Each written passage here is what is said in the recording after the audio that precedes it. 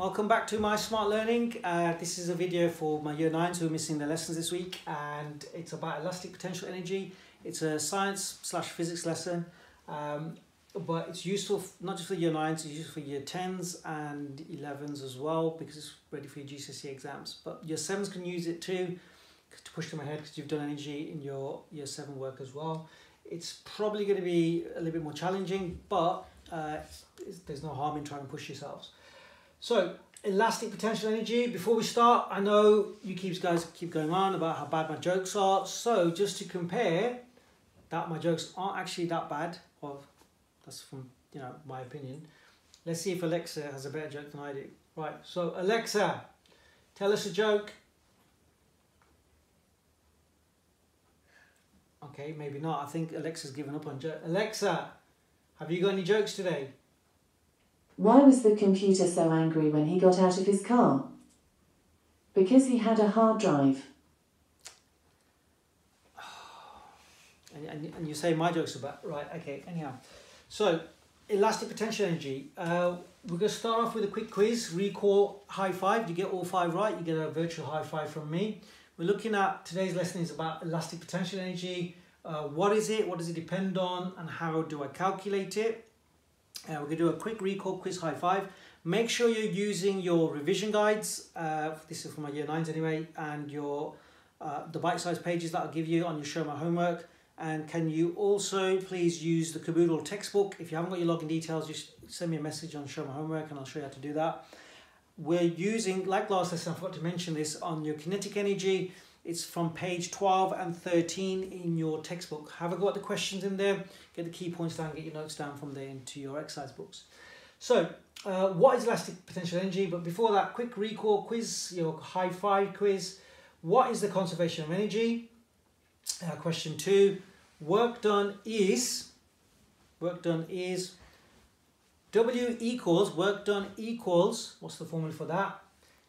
Question 4, GPE equals, and question 5, KE equals, what does that equal? Right, so you're supposed to memorize these. So there's 3 ones you have to memorize now. There'll be a few more when we start off again in the next few weeks. GPE then, so the answer then, question 1, if you press pause and you've made sure you got through all the questions. Question 1, conservation of energy is this: energy cannot be created, nor can it be destroyed. It just changes from one form to another. Question 2, work done is energy transferred. Energy transferred is work done. Question 3, W equals Fs. So work done equals force times distance moved. Remember, distance we use the letter S, weirdly. So W equals Fs. Now remember our little rap or a little rhyme. GPE equals mgh. GPE equals mgh. GPE is mass times gravitational field strength times the height. KE equals half mv squared. KE equals half mv squared. KE equals half mv squared.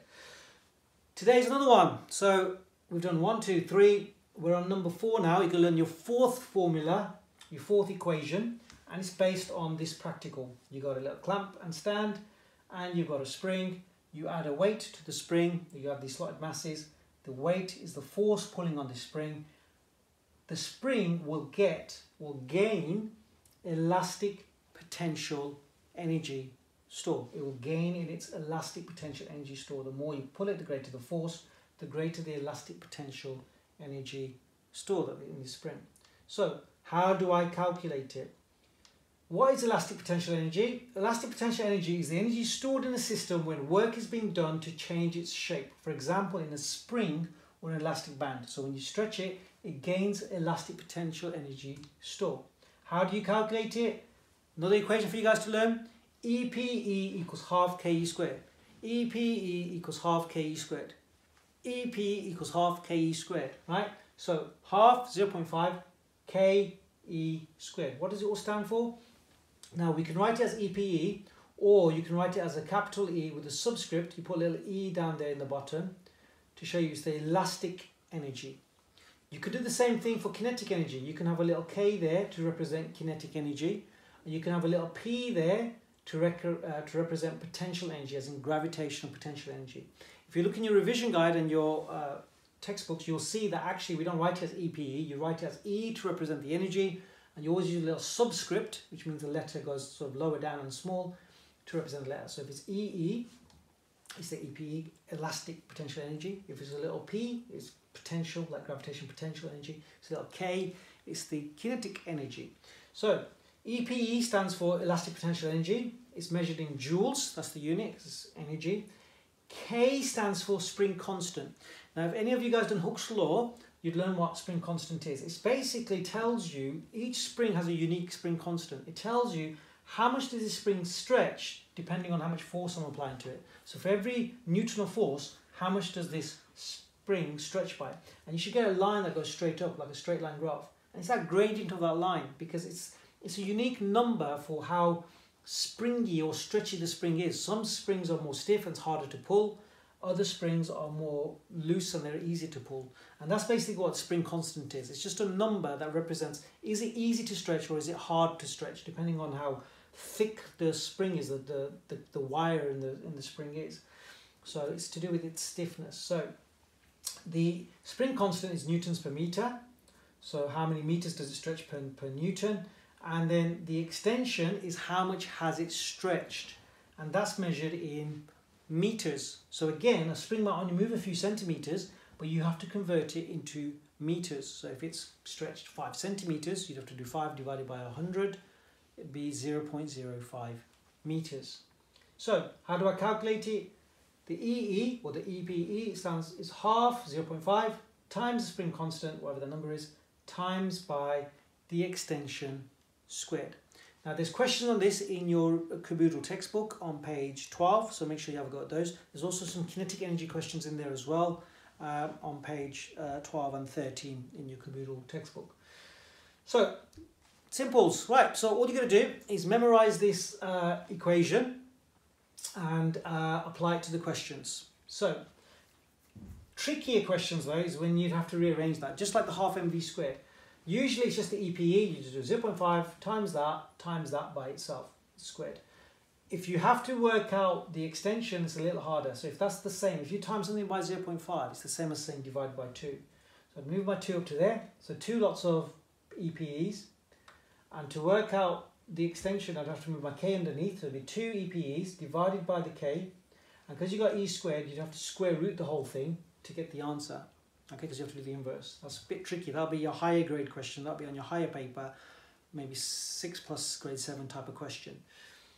If you're trying to work out the spring constant, what you'd have to do, if that's divided by 2, you move the 2 at the top, so it'll be 2 EPEs, and then you'd move the e squared underneath, so divided by e squared, and then that'll give you your spring constant. Unlikely to get that kind of question, but it could happen. That'd be also be a grade 6 question. So here's some exam questions. Press pause on the video and have a go at these questions, and I'll go through them now. So you need your calculators, because these kind of questions are very difficult to do in your head. So Ellie stretched a steel spring by 0.21 meters. So this one's already converted for you, so you've got it in the right units, 0.21 meters.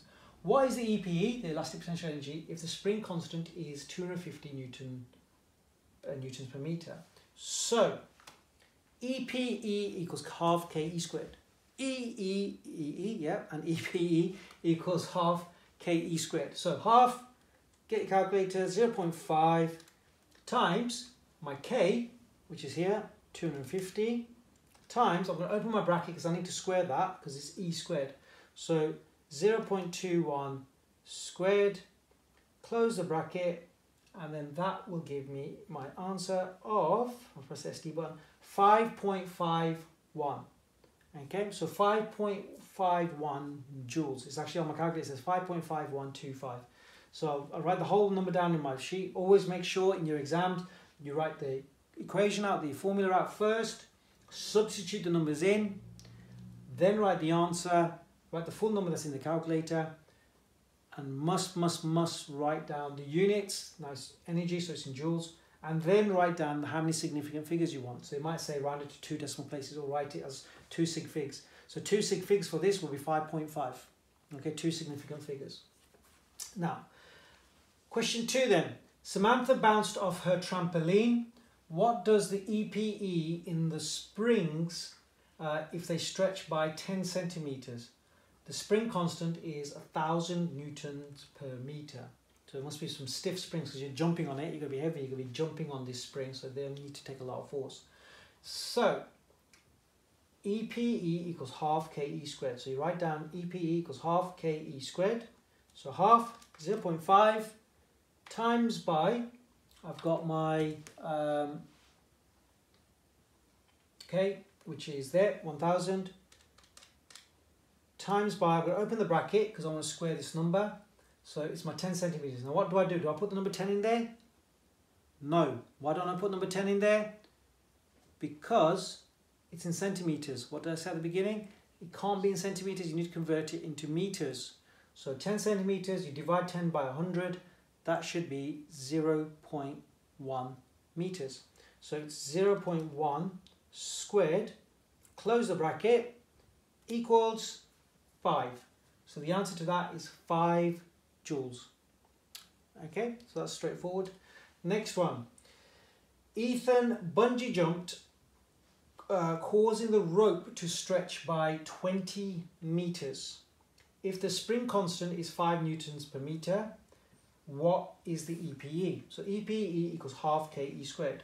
EPE equals half KE squared. So half, 0.5, times the spring constant, which is 5, times by the extension squared. So times by, open bracket, 20 squared, close the bracket, equals 1,000.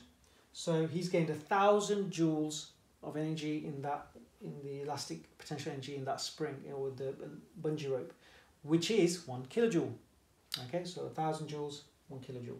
So that's straightforward. 1, 2, and 3, straightforward questions. You plug it directly into the numbers into the question. Here then, the harder question. This will be your higher paper. So these could be up to sort of grade 5 max. This one though, this bottom question here, that would be more of your grade 6 plus, maybe 7. Because you are trying to work out the stretch. Now remember the E is squared. So if I want to work this out, I need to work out the E. If I want to work out the E, this timesing it by half, okay, is the same as saying divided by 2. So then if that's divided by 2, then we'll move my 2 up to the top. So it's 2 lots of EPEs divided by the spring constant, K, because I'm going to move this underneath. But it's going to give me E squared. The opposite of squared is square root. So the whole thing, I need to square root the entire thing. So I'll get my square root button out first. So in my calculator, I pressed in the square root. I'm going to have to do 2 times my EPE. So 2 times my EPE, there's 100. So 2, I'm going to open my bracket. 2 times 100. And I'm going to close my bracket because that's at the top of my fraction. So 2 times my KE, 2 times 100, which is 200 obviously. So I press the square root button, open bracket, 2 times 100, close bracket. And then I'm dividing it by my K, which is that one there. So divided by 8. And therefore that will give my answer. And the calculator gives me the answer of 5. So how much was it stretched? It's a massive catapult. It stretched it across this room that I'm in now. It's 5 meters long, which is probably about right if it's one of those big massive treasure, you know, those huge massive catapults. So that's it. So that's how you'd work out the extension. So I did square root, open bracket, 2 times 100, close bracket, divided by 8, gives me an answer of 5 what? Well, it's a stretch. That's how far has it gone? So that's 5 meters.